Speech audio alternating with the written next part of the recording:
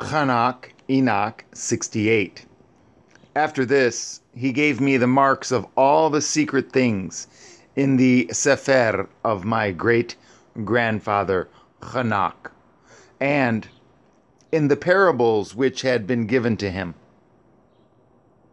inserting them for me among the words of the Sefer of parables.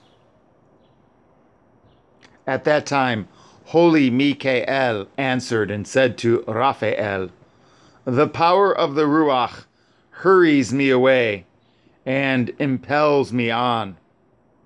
The severity of the judgment, of the secret judgment of the angels, who is capable of endurance of that severe judgment which has taken place and been made permanent without being melted at the sight of it."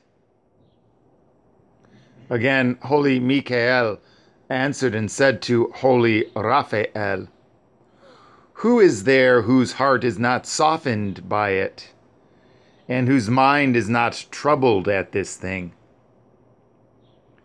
Judgment has gone forth against them by those who have thus dragged them away, and that was when they stood in the presence of Yahuwah Savaoth.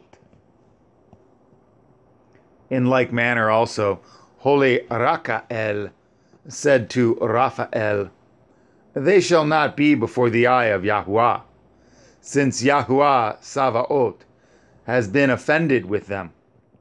For like lords have they conducted themselves.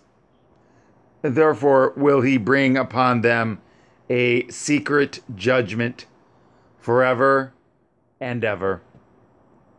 For neither shall angel nor man receive a portion of it, but they alone shall receive their own judgment forever and ever."